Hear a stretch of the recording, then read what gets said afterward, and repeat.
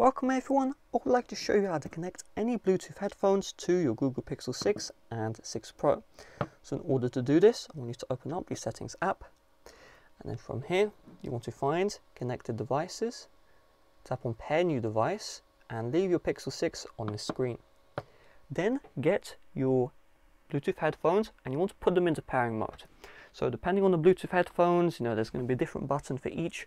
In my case, I just hold down this button here to see a white LED, and once the LED starts blinking, then I can release my finger. So you just got to wait for your Bluetooth headphones to show up.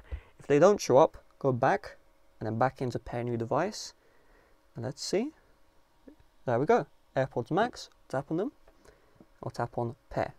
So of course you won't see AirPods Max, you may see on the Sony or whatever headphones you have. Just tap on it and then you'll be good to go.